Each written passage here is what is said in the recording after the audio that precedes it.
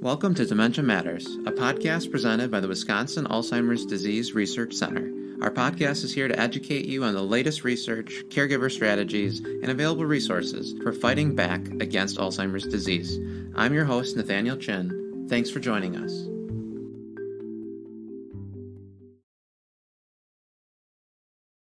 Welcome back to Dementia Matters. I'm pleased to introduce Dr. William Shankle. He specializes in the diagnosis, treatment, and management of patients with cognitive impairments due to Alzheimer's disease and other dementias. He co-founded the Alzheimer's Research Center at the University of California in Irvine in 1987 and served as his clinical director for 10 years. Since establishing the Shankle Clinic in 1997, Dr. Shankle has seen more than 10,000 patients with dementia. I'm honored to have you here. Welcome, Dr. Shankle. Thank you. Thank you. To begin, you have diagnosed and treated an extraordinary number of people with Alzheimer's disease or another cause of dementia, and this has been done over years and years. What have these experiences taught you about Alzheimer's disease that many people do not understand or realize about the disease? One thing about Alzheimer's disease is that people usually associate Alzheimer's disease with a severity called dementia, whereas Alzheimer's disease is an accumulation of certain molecules or proteins in the brain that doesn't cause any symptoms for approximately 30 to 50 years. And the association between the term Alzheimer's disease and dementia leads to the fear of having it. And in general, people avoid finding out whether they have these proteins in the brain until they are so impaired that they can no longer function on their own. If we treated Alzheimer's disease like diabetes or high blood pressure, where we routinely get a checkup for memory after about 45 years old, we would be able to identify Alzheimer's disease while people are still functioning normally. So if we as an educational group could educate doctors and the public that Alzheimer's disease is a preventable condition in terms of preventing severities that people don't want, the memory loss, the dementia, then they might be more prone to check their memory annually and detect it while they're still normal. So what you just said is very profound, and it's not in the traditional view, but I think a part of that is because you're very particular about your use of the term Alzheimer's disease versus a syndrome or a condition like mild cognitive impairment and dementia. So do you believe that we can actually delay or prevent those syndromes of mild cognitive impairment and dementia?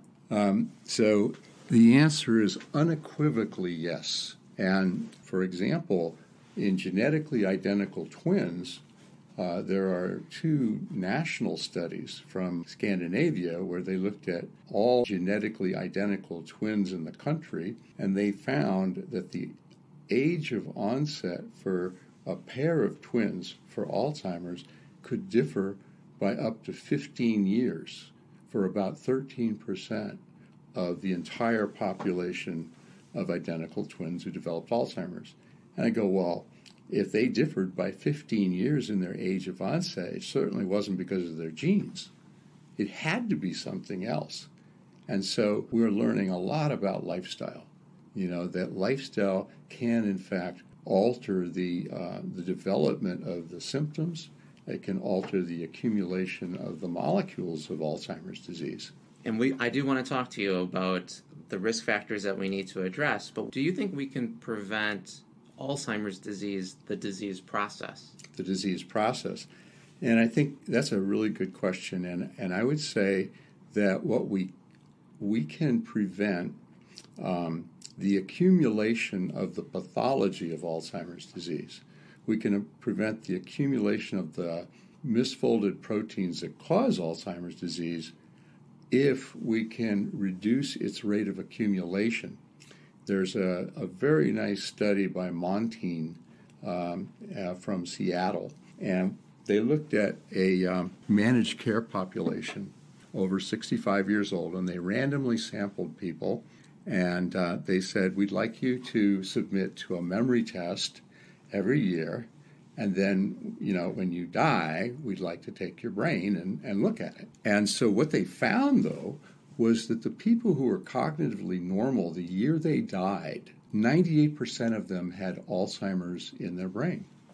They had the disease in their brain, but they were cognitively normal. The difference between the cognitively normal group and the group that were demented was that the demented group had 3 times as much Alzheimer's disease in their brain.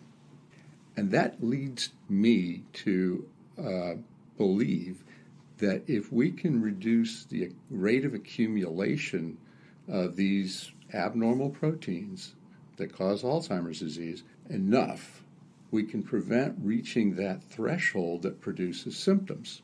So we may have Alzheimer's disease in our brain, but we're functioning normally. So when I looked at the literature and asked the question, what things influence the rate of accumulation of the molecules of Alzheimer's? And it turns out that every chronic disease that's been studied increases the accumulation of these molecules if it's not well managed. Things like traumatic brain injury, general anesthesia, all of these things can influence how rapidly we accumulate these molecules. So that may explain how genetically identical twins can differ by 15 years in their age of onset.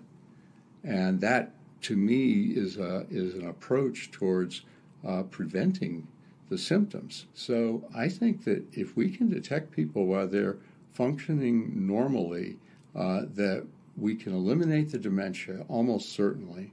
And there's a pretty good chance we might be able to eliminate the memory loss with a combined approach of lifestyle, supplements, and the optimal, medications.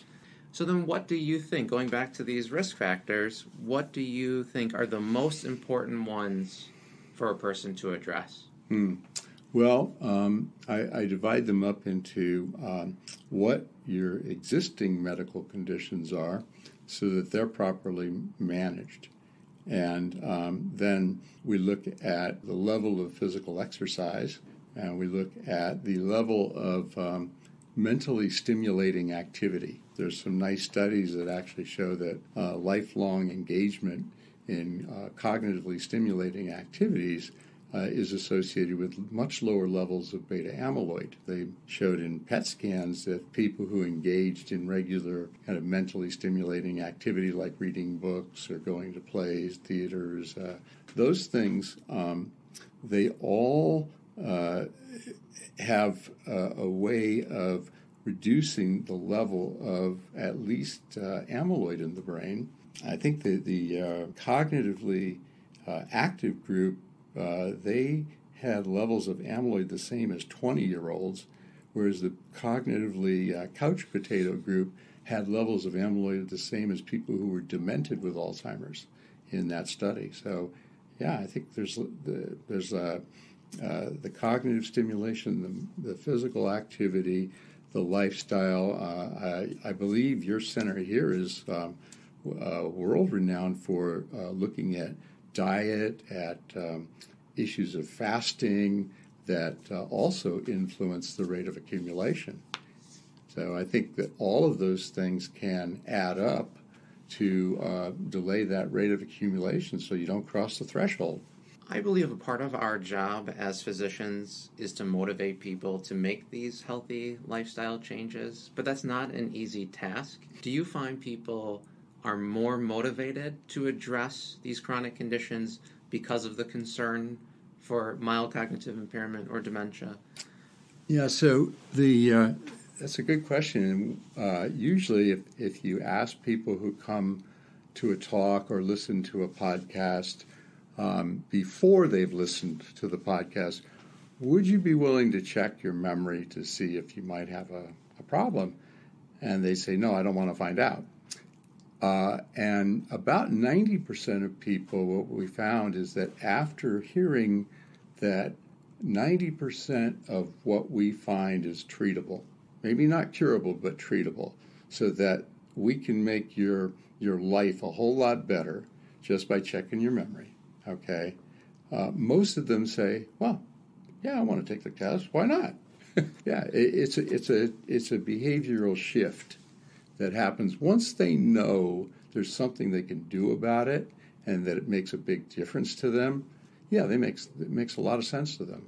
Well, then on the other side of this, how do you approach people whom you've diagnosed with mild cognitive impairment or dementia? So when I see a person with the symptoms of either Alzheimer's or some other cause of mild cognitive impairment or dementia, I try to actually be very pragmatic. And I say, okay, this is what is causing this memory difficulty. And we know that these molecules are in the brain, and we have things that will block further accumulation. We have things that will reduce the amount of those molecules. And we know from previous work that this will not only improve your cognition for at least 2 or 3 years, but at a very minimum, delay the progression by 50 to 60%. And when you combine a lot of things like lifestyle and supplements and medication, we typically see about a 100 to 200% delay compared to the untreated course. So this means there's a very good chance that we can either eliminate the dementia if you have mild cognitive impairment or greatly reduce it so you will not be dependent upon others in the things that you've done all your life. Well, with that, I'd really like to thank you for being on Dementia Matters, and I hope to have you on the next time you visit Madison. I'd be delighted, and thank you very much.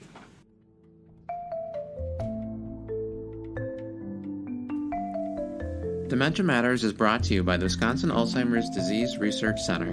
The Wisconsin Alzheimer's Disease Research Center combines academic, clinical, and research expertise from the University of Wisconsin School of Medicine and Public Health and the Geriatric Research Education and Clinical Center of the William S. Middleton Memorial Veterans Hospital in Madison, Wisconsin. It receives funding from private, university, state, and national sources, including a grant from the National Institutes of Health for Alzheimer's Disease Centers.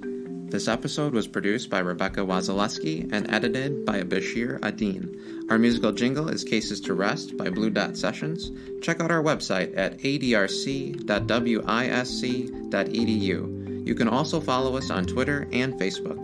If you have any questions or comments, email us at dementiamatters@medicine.wisc.edu. Thanks for listening.